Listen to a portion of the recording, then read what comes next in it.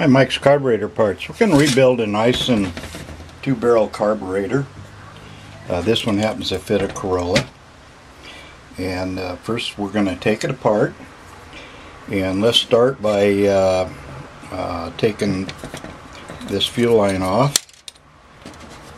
Now remember that there's a gasket. These happen to be copper. It goes on each side of this bolt. Put it over there. Take plenty of pictures with your camera as you go along. Taking off the pump rod here. Anyhow, if you take a lot of pictures, if you have a question down the road, then we can leave this on for now. Anyway, you got questions down the road, you can refer back to your picture. Okay. In here is your clean out plug, and there is a small brass type filter in there. You want to get it out and clean it real good. Don't think you can buy those, so be sure not to lose it. If you don't have that, then put an inline filter on it. Either way will work. Okay, so one other rod we need to take off to get the top off is this here. This is the fast idle rod. And save all your little clips that you take off. Our kit has the clips in it, but they're easily lost. So if you save your old ones just for emergencies,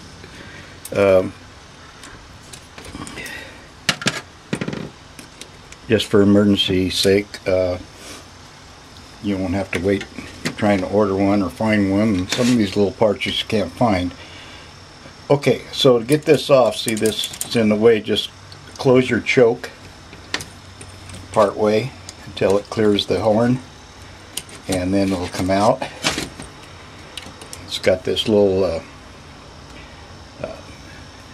two tits on the end for taking it off on that end. Okay, so we got the everything off we need, I think, to get the top off. So we'll start taking the top off. This is the they call it, I think, an auxiliary piece, and basically it's just where the fuel goes into. Part of the fuel. It has a gasket on it. Again, save all your old parts in case you have questions later. Can't tell you how many times I hear somebody say they threw all the parts away, and then before they even got the kit in the mail, and then they found out something wasn't in the kit, and etc. So, you know, just watch yourself. Okay, so there's your accelerator pump in the top. And okay, let's take the top apart. First we'll take the float out. This is a nitrofill float. There's the float pin. And we'll take it off. Do not soak this. Just leave it dry. Let's take the needle out. By the way, when you're taking this apart, don't turn this upside down, because stuff is going to fall out of it, and we'll get to that in a bit. Okay, so there's the old needle. It has this little spring-loaded thing in the top. That's used for like off-road stuff. You don't necessarily need it. I don't remember how the kit comes right offhand. Take the seat out.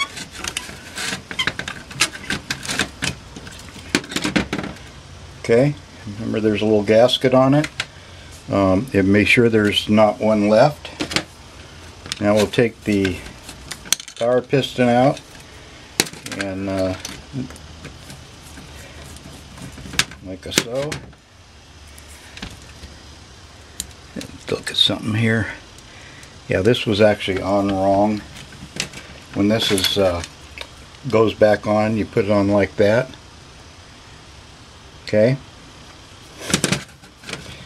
There's a spring, return spring on the power piston. You need to have in there for sure.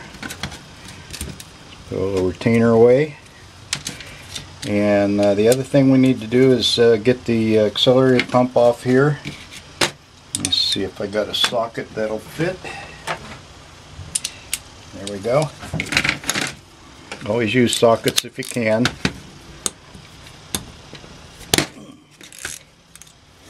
That's one bolt I didn't loosen before I started this. I loosen most things so I don't have to fool with it too much.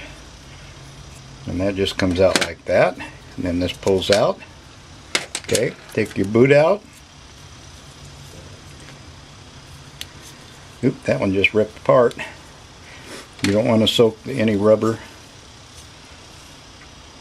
Anyhow, we'll take the gasket off. That's going to be ready to soak. We're going to soak it in simple green for a couple of hours. Be careful, this is aluminum. If you soak too long, it's going to discolor. There's a return spring in here for the accelerator pump, so get that out. And then you need some very small needle nose, very skinny, to get down in this hole, because at the bottom there is a clip.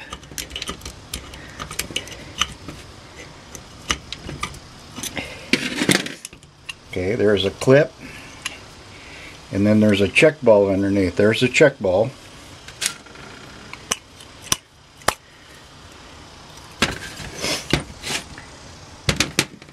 I'm going to have to fish the clip. I got it loose and then it's stuck down there. There we go. So there's the clip. It's a spring-loaded clip. Don't lose it. You need it to keep that check ball in place.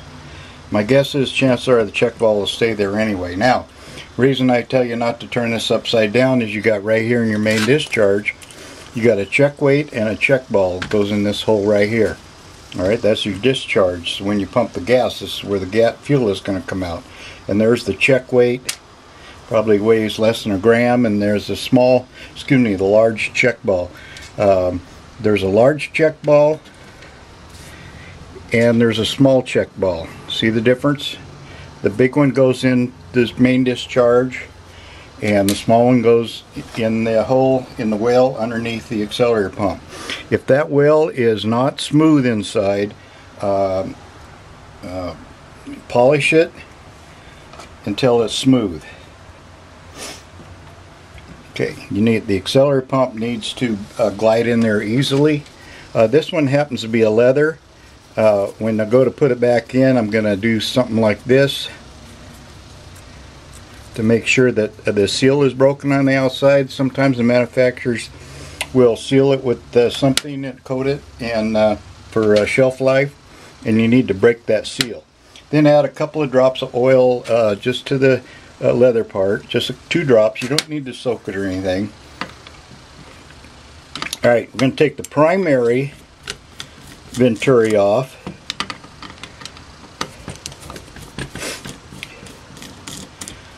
Keep in mind when you got 2 of anything, which side they go on. Okay, there you go.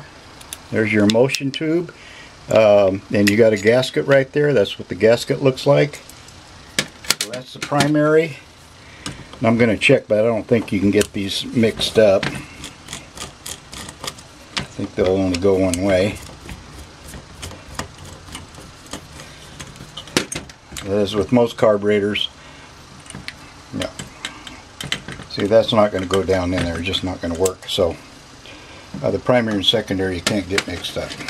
Okay, get the gasket off. You know, be sure all the old gaskets off, so that when you put it back together, it's not holding something up. Now here's your discharge tube right here. It's very small. You want to be sure blow air through it, make sure that's open, or you're going to have trouble. Now you have an idle jet down in here. Takes a very thin screwdriver.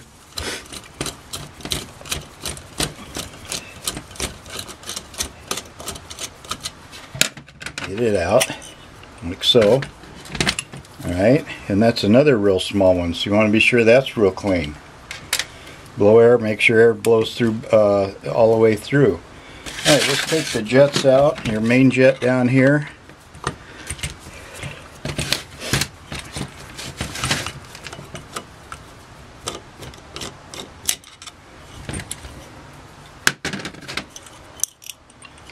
Okay, there is a washer underneath it.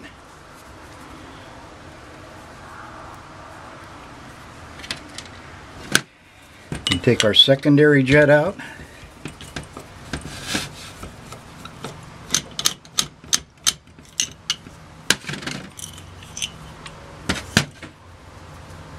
Don't think you can buy these jets.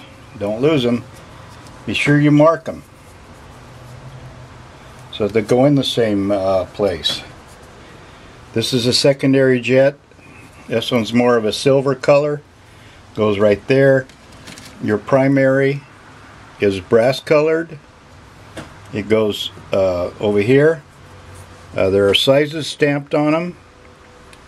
And let's see, 75 looks like on this one. And what's this one say? Yeah, I can't tell. 214 or 114, something like that. Anyway, the 75 we know goes over here. So we're going to mark those with something, just so we know which is which. You may not remember. So last thing in here is to take the power jet out. And I think this will fit it.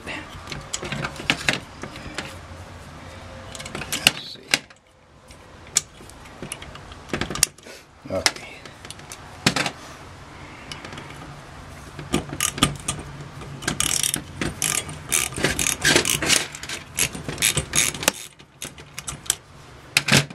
So these are metric,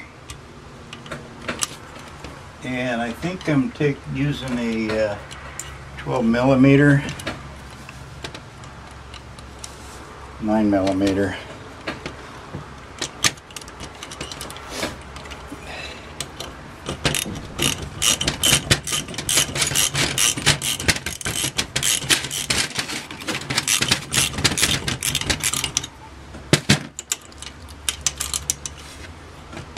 Let's see, that's a 9 millimeter. Okay, get it out. No gasket on that. Keep that in mind. That one does not have a gasket. Okay, these, don't take it apart. Just be sure it's real clean.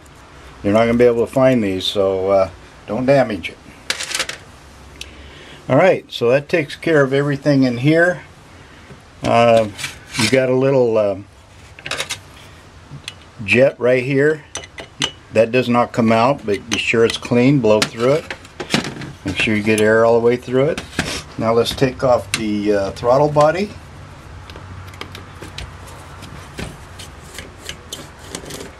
Now generally don't take off all of the shafts and whatnot unless it's corroded or something. You have to. They're just the pits to try and get back in. These screws easily break. I don't even know if these are available. If you have to take it off, grind the back of the screws, and because they're mushroomed usually, and then they'll come out easier. But just for cleaning purposes, leave them alone.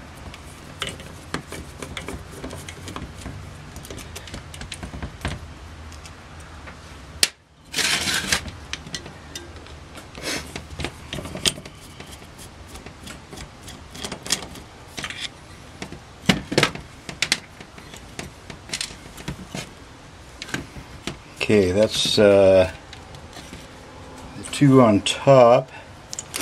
There's two on the bottom. Two big ones.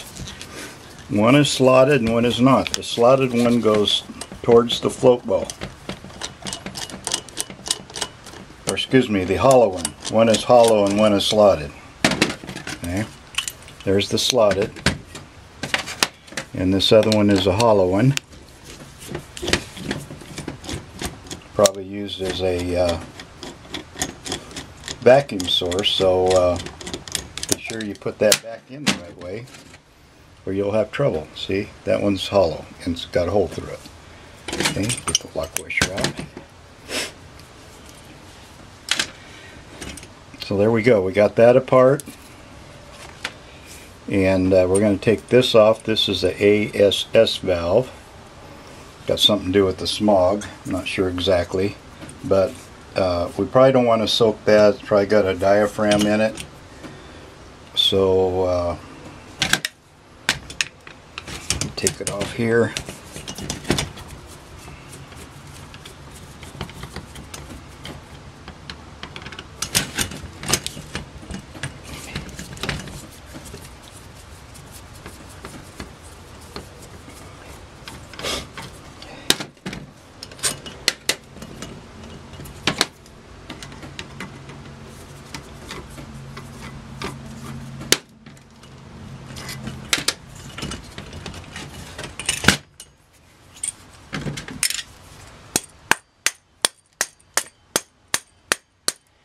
By the way, when I first took this top off, it was pretty stubborn, didn't want to come off. You can see how it tore the gasket here. I took a rubber hammer and just kind of wrapped on the side of it. Be careful you don't hit something like this, because that'll break off, then you'll be in trouble. And then it came loose. Okay, so there you go. That's off. And then we'll take the idle mixture screw out.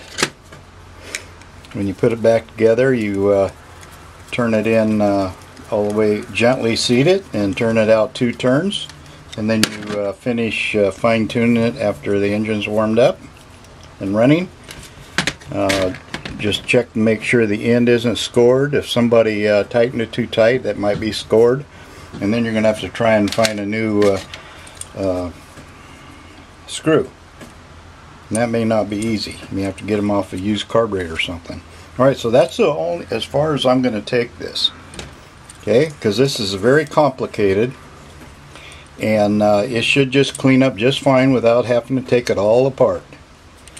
If you got a whole lot of corrosion or anything, you might be thinking about getting a different carburetor. Okay, so there you go. That's how it works. So that's taken apart. We're going to get it soaked, and you can use something like Simple Green for a couple hours. Go to your parts store and get a gallon of dip. Be sure to follow the directions. Like I say, this is an aluminum carburetor, and you can discolor the metal very easily if you leave it in too long. This has a little drain or clean out screw right here. Take it out, and let's see, where is it? Right here, you may have an anti-dieseling solenoid that screws in here. You see this one doesn't have one. It's not tapped for the threads, and like I say, it's anti-dieseling, so that when you let off the gas, it's not going to diesel on you, or when you turn the key off rather, it won't stay running. And that's what that is. So take that out if you have one. Okay, there you go. So let's soak it, and then we'll come back and put it all back together.